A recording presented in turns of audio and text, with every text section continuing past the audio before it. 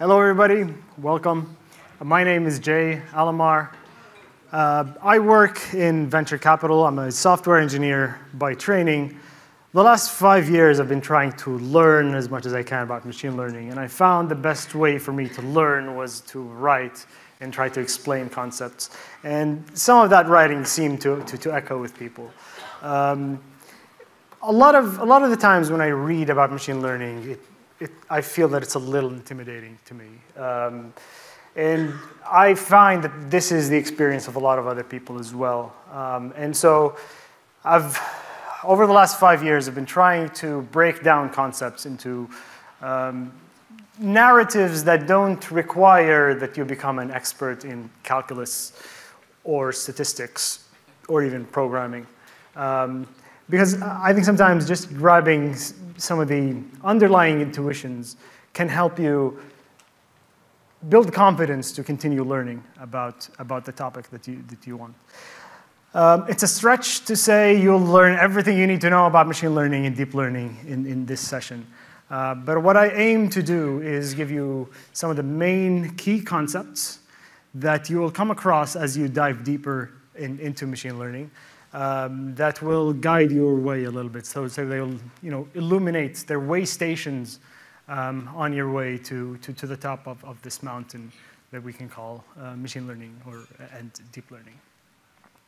So why learn about machine learning? For me, the first reason is that it's super interesting.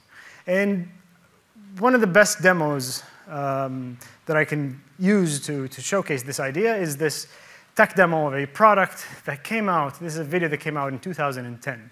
I'd been working as a software person for 10 years when this came out, and it blew me out of the water, absolutely. I did not know technology was able to do something like this. So this is an app that came out in 2010.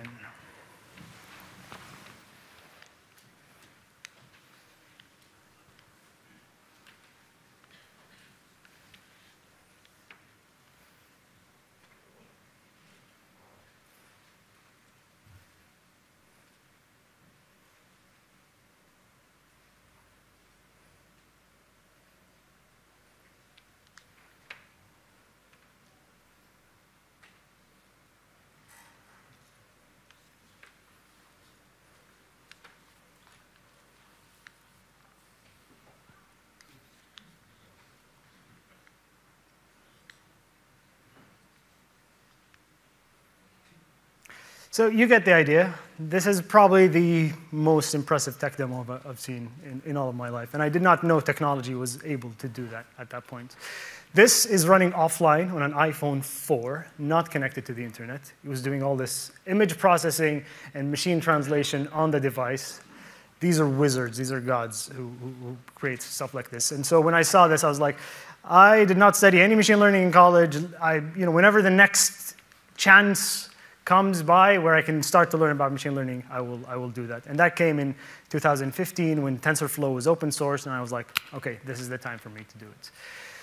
Language is one of the most interesting applications that I feel about machine learning, and I talk a lot about them. But then I want to show you this other demo that came out 1 month ago. That's an extension to this. So this was an app called WordLens. Google bought this company. They lumped the team into Google Translate.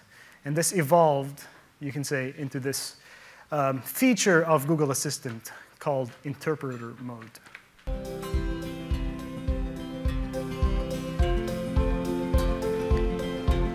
Hi there. How can I help you? Hola, ¿habla español? Sorry, I only speak English, but you can select the language you speak. Español.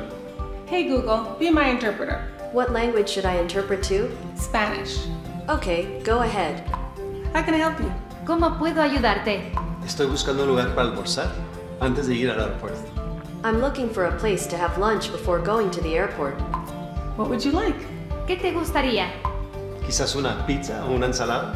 Pizza or salad? There's a great place around the corner. You can take the train from there to the airport. Hay un buen lugar a la vuelta de la esquina. Puedes tomar el tren. You get the idea. The video goes for another 20 seconds.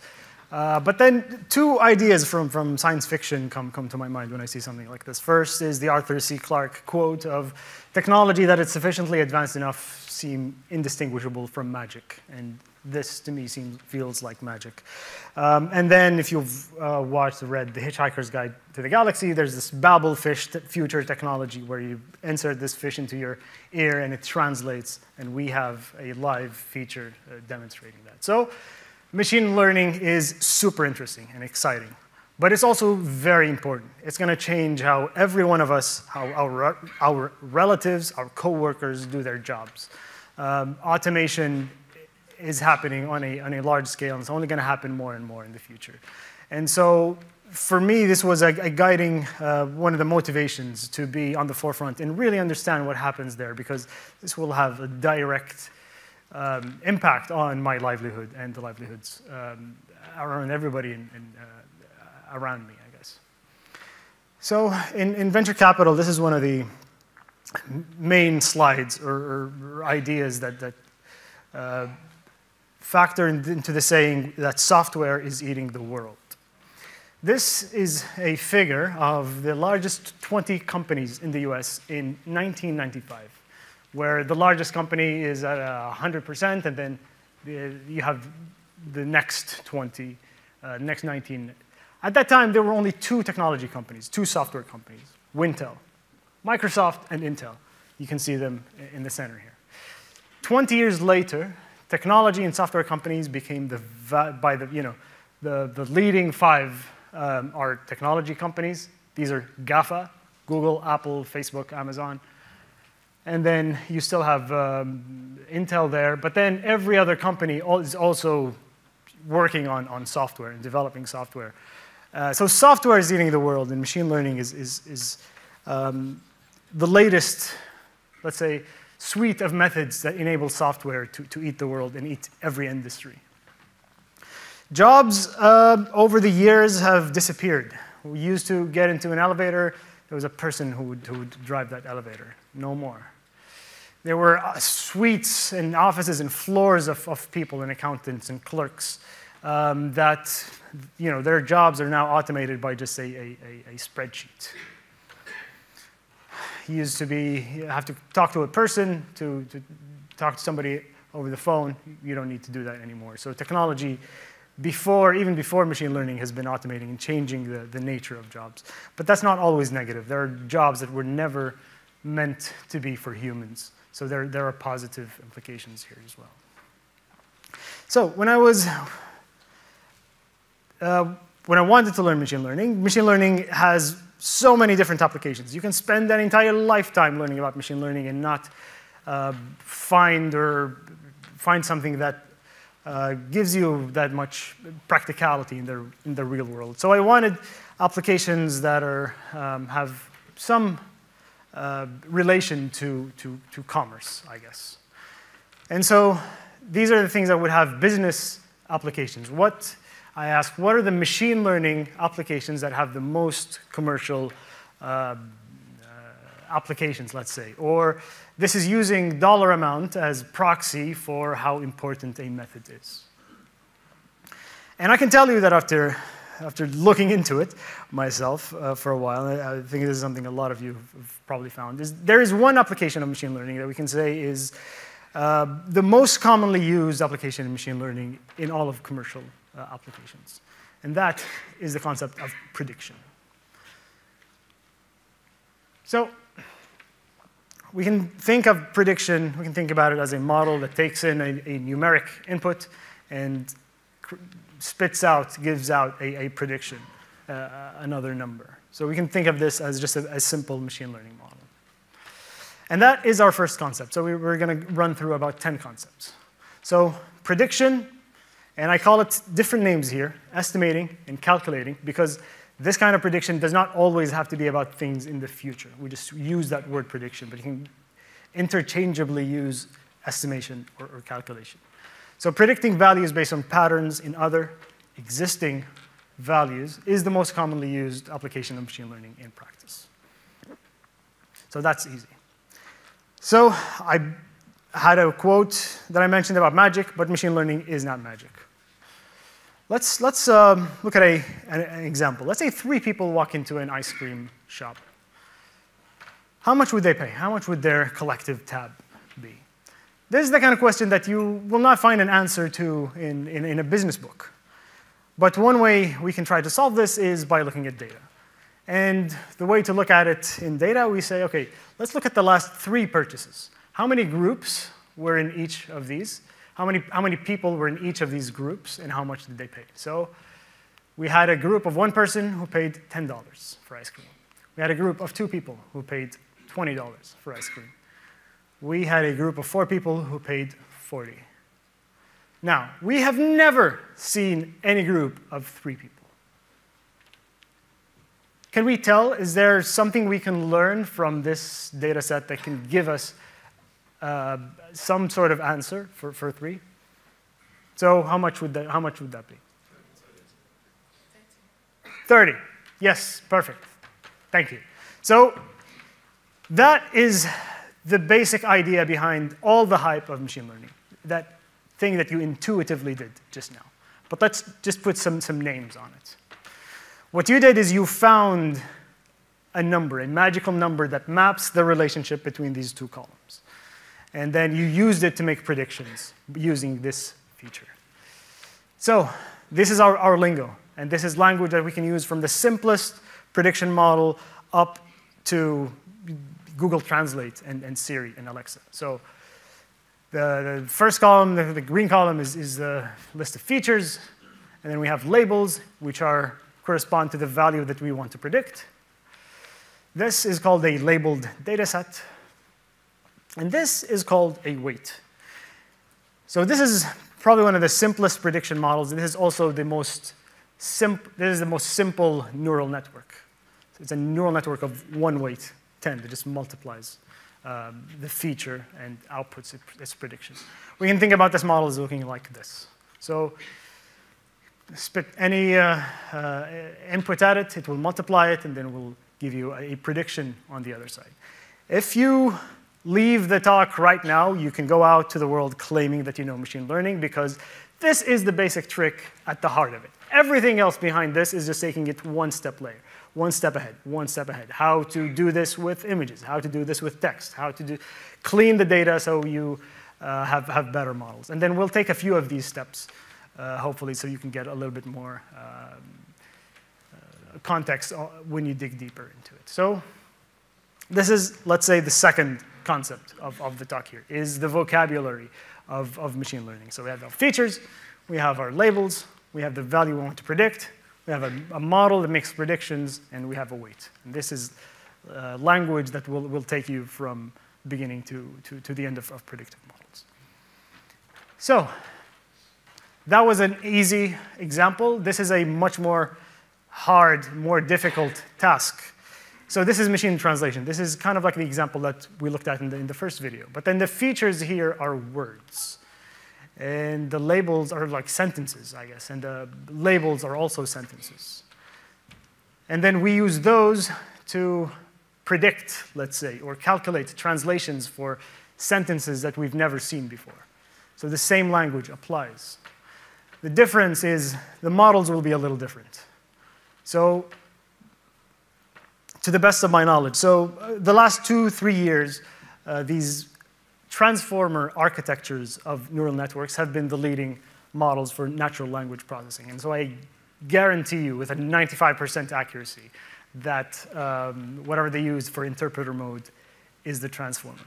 And for these tough or more difficult, more complex language tasks, you would use layers. And we'll talk a little bit more about that, because that's how you can solve that complexity. Because this relationship between these column, this features column, this label column, this is much more complex than just multiplying by 10. A lot of knowledge understanding has to go there if you're able to find a model that makes that translation. We'll also talk a little bit about representation. So how do you numerically represent words? How do you numerically represent sentences or images? Because you need to do that if you're good to calculate predictions. Because at the end, it's just you're multiplying weights by whatever inputs that you get. And that's the mechanism, if we're to be just very mechanical about what happens inside of a neural network. If you step out of this building today, you're faced with this glorious structure in front of you. Who knows what that is? I'm not from London, but can somebody name that building? That's Westminster Abbey. It houses the remains of some very famous people. One of the most famous people here is Charles Darwin. He says, there's a quote of him saying, "I have no faith in anything except actual measurement and the rule of 3." So he wasn't big on mathematics. The rule of 3 is this basic idea that if you have A over B equals C over D, and you know any 3 of these, the values of any 3, you can tell the 4th. That's a little bit of what we've done there. So we had a data set that sort of mapped, we were able to solve with this. But then this is not really what we're doing with machine learning. We have to take it one step further. And then you notice the date there, 1882. 3 years after that, his cousin, Charles Darwin's cousin, Sir Francis, I'm going to get his last name at some point. He saw a problem in Darwin's theory of relativity. Francis Dalton, I think. Galton.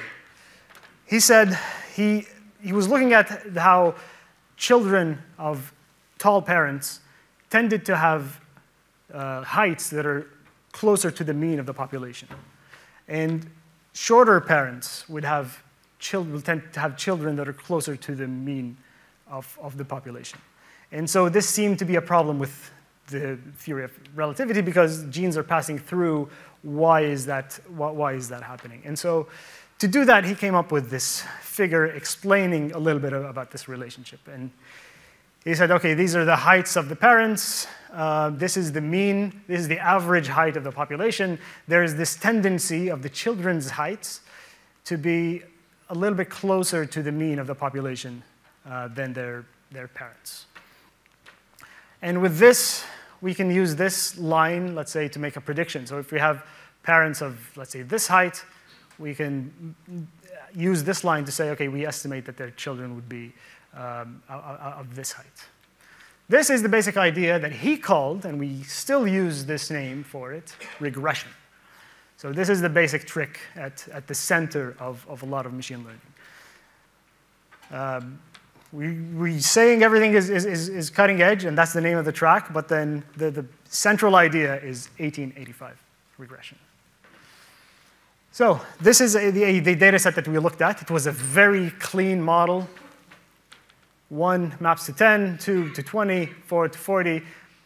And then to make a prediction, we've drawn this line whose slope is 10, right? That's the weight that we have. To make a prediction, what do?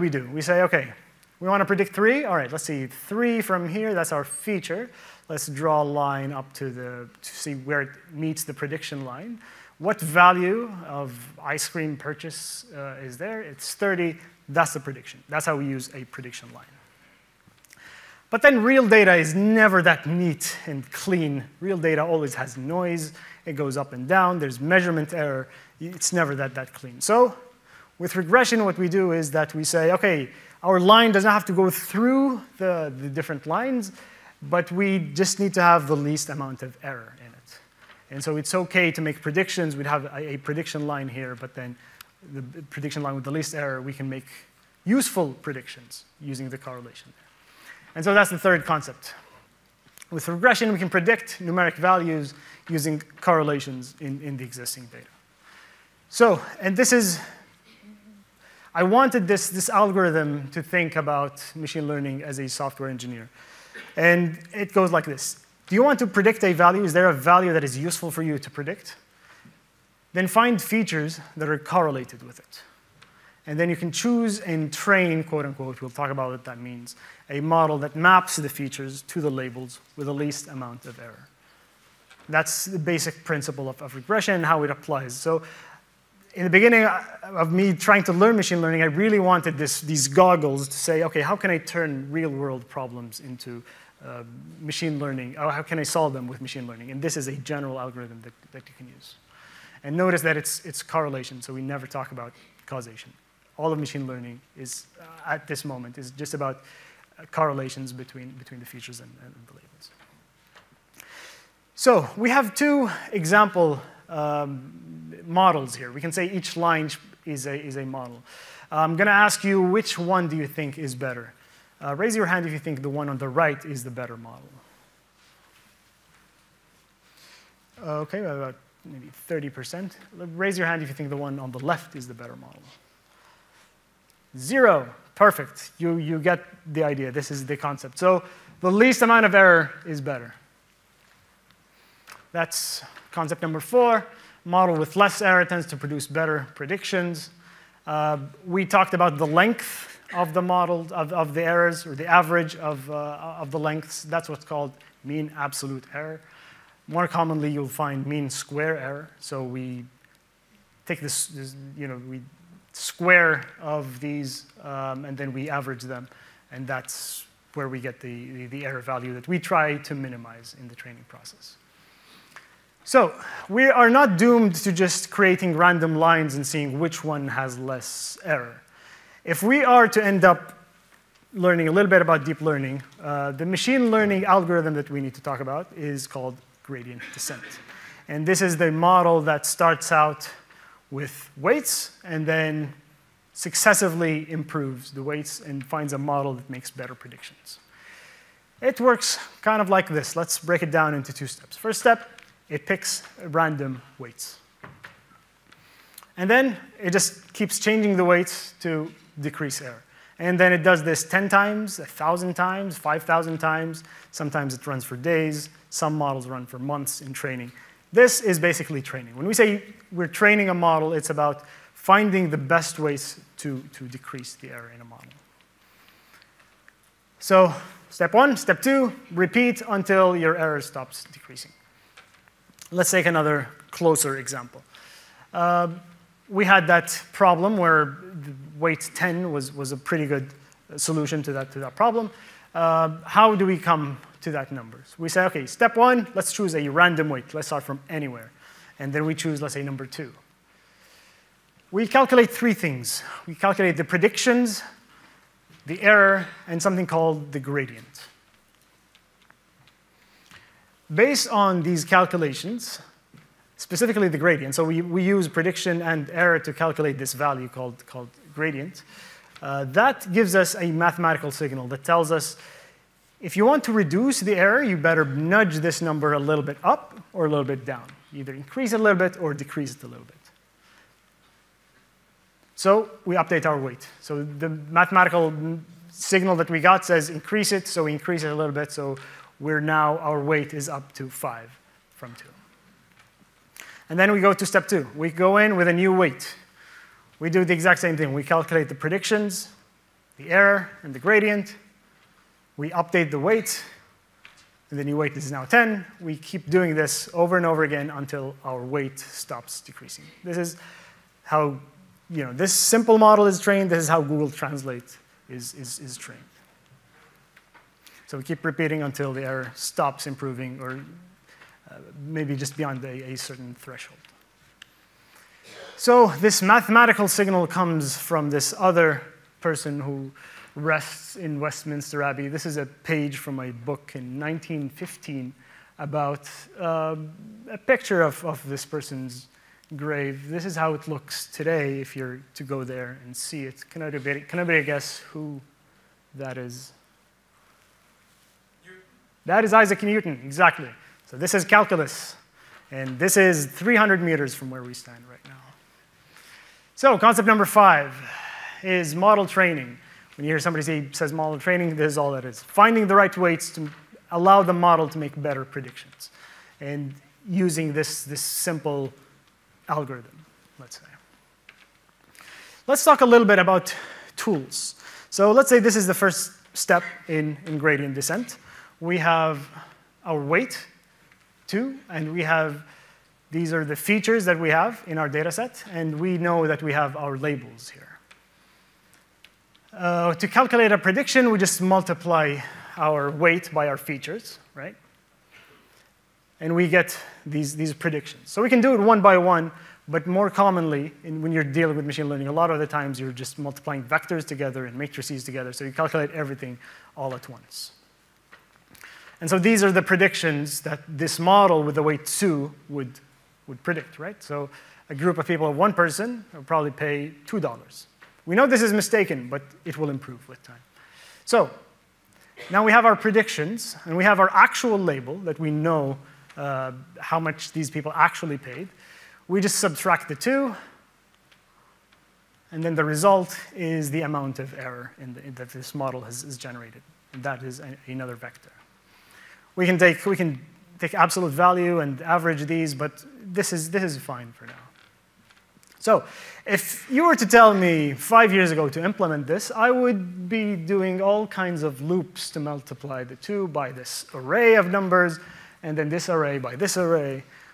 We have the tools to do that now. We don't need to do it through loops, especially if you haven't used MATLAB in college. I did not, so NumPy was the first tool that I knew that can do something like this very conveniently. So the way to do this is we import NumPy as NP. So this is the first tool, general purpose tool in the Python ecosystem that a lot of machine learning is based on. And if you want to end up doing a lot of deep learning, Python is a little bit unavoidable. You can do a bunch with other languages, but it's pretty much the dominant one. So we'll use a couple of examples here. We'll not go too deep, but you can see how convenient this can be. So weight is 2. We just assign it an integer, a number. It's a variable. And then we can declare these as arrays, NumPy arrays, that we pass Python lists to. Okay? So we have features is now a NumPy array, and then label is now a NumPy array as well. So how do we calculate predictions? No looping. You just multiply 2 by this vector. NumPy knows what you want to do.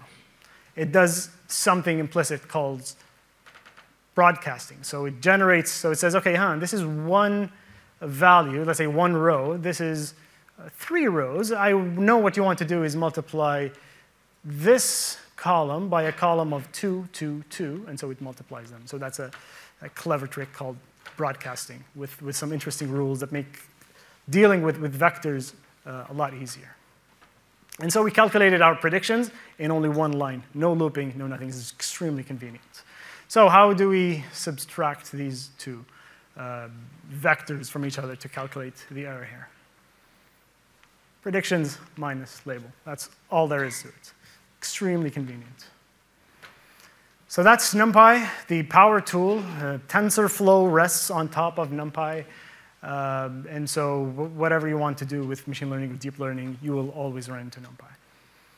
The second tool that I think is very important for anybody in machine learning to work with is Jupyter Notebooks. There is a URL here for this simple notebook that I've published to GitHub. And a JupyterNet notebook is basically a way for you to execute code and also document it. So it's a HTML file, let's say. It has text cells and code cells, and you can download it and run it in your own machine if you have that set up. So you can execute each cell in time. And then if you give it, so this is the code that we just ran through. And if you give it the name of a variable, it will just output whatever is stored in that variable. There's a link at the top here called Open in Colab. And that's the third and final tool that we'll be discussing. So that is a shortcut. So you don't need to install Jupyter and Python and all of these tools on your machine. We all know how installing environments can take a little bit too much time sometimes. So this is a notebook that can run completely on the cloud in your browser. No setup. Just hit this link, open this notebook, click on the blue link that you'd find saying Open in Colab, and then you're you'll just need to sign in with your Google username and password, and then you can just execute these cells. Just Shift-Enter executes a cell, or you can just click on plus here, and then that's the second most commonly used tool, or third. So let's look back a little bit to where we've come now. We have 5 concepts. We have 3 of the main tools that we can talk about in machine learning. But we have not talked about applications. So when looking for things that are going to have value in commerce, because these will have value over your company, your job, we'll talk about maybe about 4 of these applications. The first one is credit risk scoring. So that's asking the question of what credit limit to grant an applicant. So let's say this is a bank. How much money should they be comfortable lending to me? And so we can go back to that algorithm. We have a value, a numeric value that we want to predict. We get a data set that can hopefully help us find an answer to that number. And then in this case, what could be a useful data set of features and labels that can give us a prediction of a good value? So we can say these are previously approved limits of of loans that the bank has given before. These were approved by humans. So we can say a feature that is probably correlated to approved limit is maybe credit score. So that's a very simple algorithm or prediction model data set that we can use to train a model that says, okay, grant people loans just based on their credit score. This is very simplistic, but then you build out and you build out. So we do what we did before. We can graph these. This is the credit score on the x-axis. Y-axis is how much money they were approved. We've never seen a 600 before. What do we do? One thing is what we've learned so far is apply a simple line.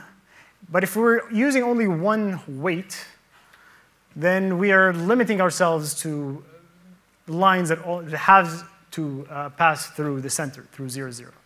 But then if we know the line formula, we don't need to do that. We can have more flexibility of adding a y-intercept. And that's what we do if we introduce one more weight. And so we have these 2 weights that map to this line that does not have to go through 0, 0. And this line is a much better, let's say, prediction line. This is still regression. This is the very simplest regression called linear regression. You can take this to the next level and the next level. But then what this does is, OK, to predict how much a loan the bank is willing to give me based on my credit score of 600, we'll do the following. We have 2 weights, W0. This is also called the bias. And we have W1. And this is x. So we just apply the line formula to this. So we say 600 times 27 plus, which in this case is minus 9,000. That's the approved credit limit. That's 7,200. That fits on the line there. And so that's the prediction. That's linear regression for credit risk scoring, for a very simple one-feature column example. So is one column good enough? You always hear that you need more data and more data to create better and better predictions. And so it would be useful to have another column that says, OK, has this person paid their previous loans on time or not? So we can keep adding more and more features to improve the prediction of our model. And then with every column, let's say, our linear regression model would have more and more weights. So there's concept number 6. The more good features we have, the better our model and predictions could become.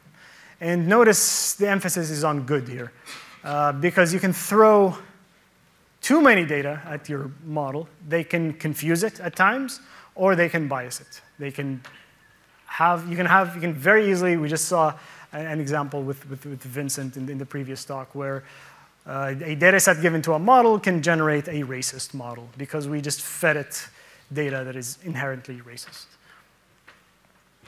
So while we're on the topic of banking, let's talk about a second application. So fraud detection. So everything in financial technology has to do with fraud detection. So the question we can ask here is, what is the probability that a specific transaction is fraudulent? Let's see what data sets we can use to make this prediction. So we have a column of transaction amount. We have another column of the merchant code for this specific merchant. And then we have a label. Notice that the label here is a little different. These are all zeros and 1 right now, where 0 means not fraud and 1 means fraud.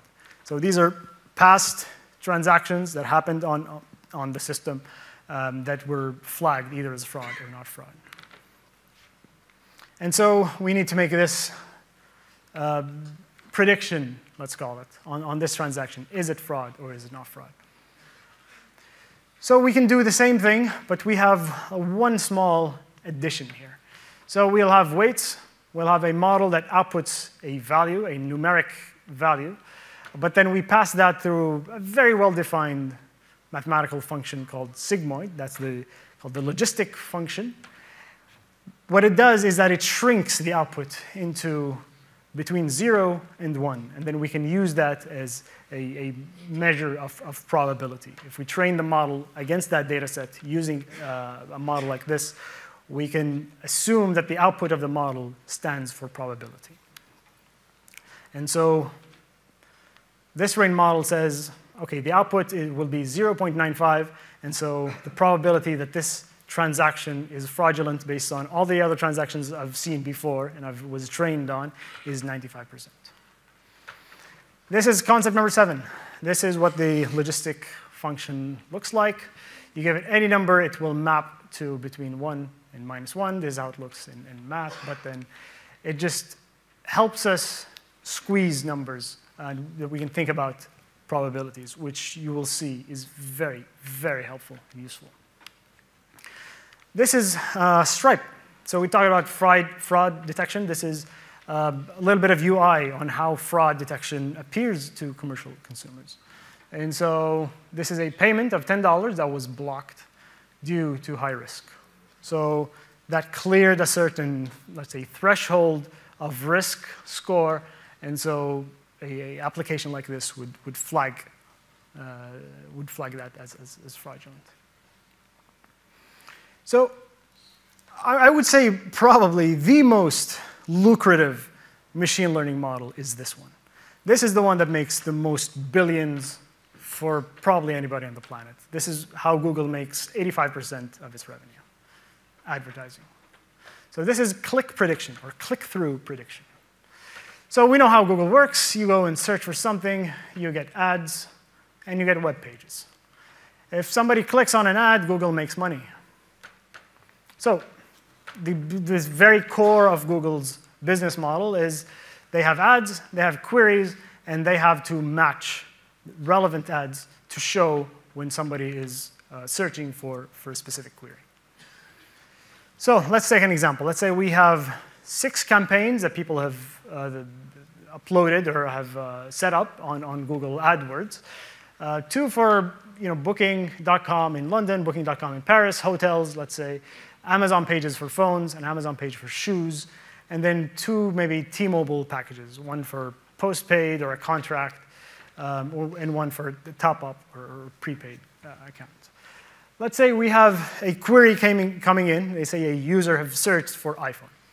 Which of these ads would we show to them if we want to maximize the probability that somebody clicks on it? Because that's how Google makes money. Do we think it's going to be the first 1 or 2 if we're just to think about it ourselves? Probably not, because these are not very relevant to iPhone. It could be phones, but maybe not shoes. So somebody searching for an iPhone could want to buy a phone directly, or they could want to buy maybe a phone with a contract and, let's say, a phone bill with it. So we can think about this. We can flip it into our goggles of how machine learning maps problems. So we can say we have features about the query. We have features about the ad. We input those into a click prediction model. It will do the exact same thing and output a probability through a sigmoid function. And so that probability here, for example, would be 40%. And so what does Google do before they show the result? They will say, OK, this is the query. Let me score all of my ads on it. So, OK, London hotels, Paris, these are 1% click probability. This is 2% click probability. And this is a trained model that we're talking about. So ignore the training process that happens before that for now. So we have these probabilities for these ads, and then we just select the 2 highest ones, and we show them.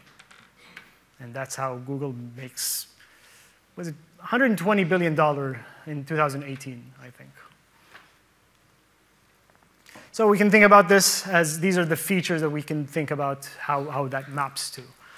So these are previous ads shown to previous people with these features about the people. And then we can have also columns about the query that was searched. And then the label would be, did the user click this ad, or did they not click that ad? And if you have millions and billions of these, you can train models that are very accurate. And so that's not only how Google makes money, that's also how Facebook makes money, except it's not queries, it's users. And so click prediction makes the vast majority of revenue for both the 2 tech giants, Google and Facebook. This is a paper you can about some of the engineering challenges about ad click predictions from Google. Very good read. You can take a picture of the screen and look up the paper if you'd like. It's fascinating because as straightforward as I'm trying, or simplistic I'm trying to explain these models, from an engineering standpoint, it's a fascinating challenge.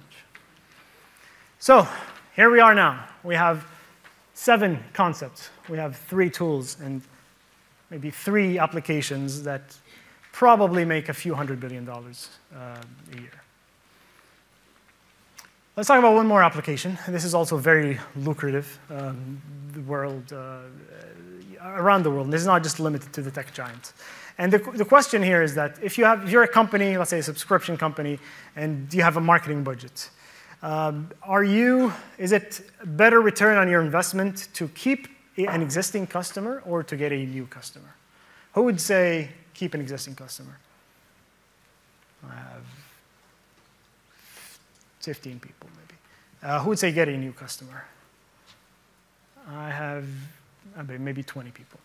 It turns out that keeping an existing customer is about 5 to 10 times cheaper than getting a new customer. And so one of the best marketing, let's say, in general, return on investment activities they can do is keep existing customers when you predict that they're going to leave the service. This is an application called churn prediction. And this is a model to predict when a customer is about to leave the service or not renew a subscription. And so if you're a phone company anywhere and you have somebody who's on a contract and paying you, let's say, $100 or $200 every month, you would be wise to make sure to pay attention when they, let's say, start using the service a lot less, maybe use a lot less data, because they're probably transitioning to another service. In that case, you might want to have a customer service representative talk to them, see what the problem is, address it, and keep that very delicious subscription revenue coming in.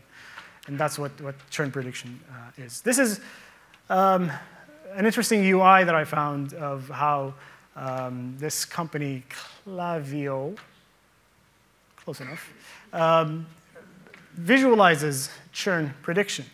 And so this gives you customer lifetime value of a specific customer that has spent $54 at this store, let's say. But it's also predicting that the value, the probability that this person has left the service and will not be back is about 96%. And they visually represent it here with colors. And so for the first, let's say, few months, it was yellow, and then it became really high because we haven't seen this user in about 6 months. So churn prediction is another very lucrative, for any subscription service, any telco, they need this talent, either as people, individuals, or maybe consulting companies. So how can we think about this problem? What's a general pattern to fit this into what we've discussed so far? Is that, OK, we have these 5 customers. We have these probabilities for their churn. We have some understanding of how to calculate that. we set a certain level of threshold. We say, OK, 50%. Anybody over 50%, I will treat as high probability that that person will churn. And if it's lower than 50, then I will say it's not. And that's just a general heuristic, let's say. And so that's the prediction that we get. So these, based on the probabilities, based on the threshold, these 4 will remain. This one will churn. This one, the model predicts that this customer will leave the service and will churn. And this is a churn prediction model. And so I snuck up on you the 8th concept, which is one of the most central ideas in machine learning, classification. So if you have a probability score and a threshold, you can do classification, which classification in this case is we looked at assigning something a class of between 2 options, let's say. So for example, if it's a customer data, you can say, OK, will this customer churn or remain? That's a binary classification.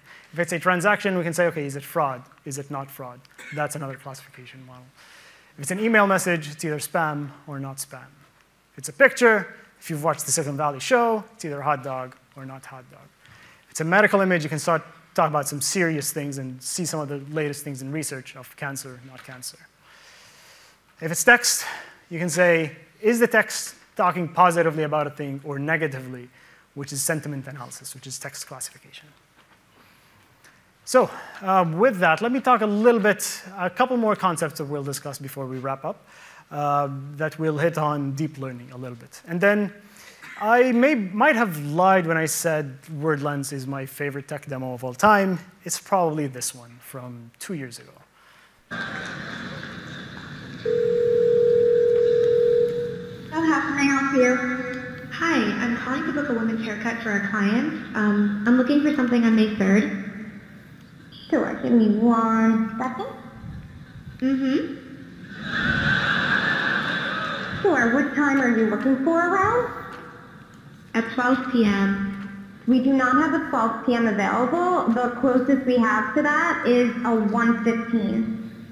Do you have anything between 10 a.m. and 12 p.m.? Depending on what service she would like. What service is she looking for? Just a woman's haircut for now. So this is Google Duplex. I'm sure some of you have seen this. This is a conversation between a human and a machine, a robot. And the human does not realize that they're talking with a glorified chatbot. So I was there at Google I/O, and who knows what the Turing test is? Raise your hand if you think that this qualifies as beating the Turing test. I did too, right? A human talked to the robot, was not able to tell if that is a robot or not, or a machine or not. It turns out that it's not. This is a constrained version of the Turing test that this model is able to do. But it goes to tell you how machine learning and natural language processing specifically is advancing at a ridiculous pace. And this was 2017. This was 3 years ago. This area is one of the most highly and rapidly developed areas of research. And so any day now, you're going to see something that just blow this in the water. So this is a model called Google Duplex. We can think about it as a model that has input and output. You put some words in, you get a word out. And you can say the same thing about machine translation models. It's also a model, inputs and outputs. But then what we're oversimplifying here is that there is representation. So we can't just pass words or letters or ASCII representations to it. We have to find some sort of representation that captures maybe the meanings behind the words. And this is how we do it. This is how these models do it. This is how Alexa, Siri, Google Translate. The word king here is represented by a list of numbers. This is a list of 50 numbers. This is called an embedding of the word king. So these models represent each word or each token as a list of numbers. And you can represent people or sentences or products, and we'll see how that is done as lists of numbers. To visualize that a little bit, let me put them all on one row. Let me add some color to them. So if they're closer to 2, they're red. If they're closer to -2, they're blue. And if they're closer to 0, they're white. So this is the embedding of king. This is the embedding of man. This is the embedding of woman. And you can see that there's a lot of similarities between the embeddings of man and woman. And this is the kinds of word embeddings that you can get from a training, from a model or an algorithm like word2vec. And so you can see that just by the similarity between these two, this tells you that these numbers are capturing some of the meaning behind these words. So that's concept number 6. Word embeddings are my favorite topic in machine learning. I gave a talk about it last year here in QCon. You can go to the blog and see. So basically, it's what we use for language, but then we took it out of language and we use it for product recommenders. If you have used Airbnb or Spotify or Alibaba or Tinder, these companies have an embedding of you as a user. And they have embeddings of their products. Again, just a list of numbers that represent you or represent the products. And if you just multiply any two embeddings, that tells you a similarity score. That's an incredibly powerful concept that powers a lot of machine translation, product recommendations, and you can check more in the blog. That's number 9. Our final application and concept is text classification. So it builds a little bit on embeddings. This is a data set of film reviews. This is a labeled data set, but I'm not showing you the labels right now. We'll take a poll. So these are all sentences talking about films. And these scores would be either 1 or 0. So 1 would be if it's a positive, 1 would be if it's negative. So who says that this first sentence is saying something positive about the film? So we have about, let's say, 70%. Who says negative? Nobody. OK. What about the second one? Is this a positive sentence? Is it negative? OK. And the last one?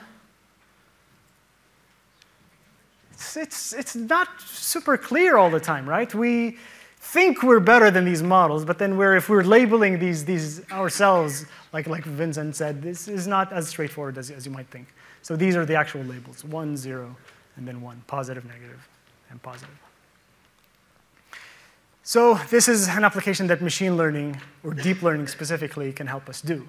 And then our next talk, Suzanne, will go a little bit deeper into everything outside of the model, how to collect the data, how to visualize it, doing something like this, sentiment analysis using this BERT model, some of the latest cutting-edge natural language processing models.